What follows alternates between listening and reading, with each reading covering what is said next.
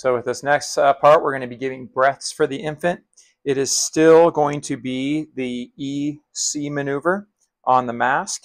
You don't want to do too much of a head tilt chin lift. We're going to put the baby in what they call the neutral head position, just a slight head tilt chin lift, just until you get those breaths that are coming in. Okay, and we'll start. We're going to give 12 breaths.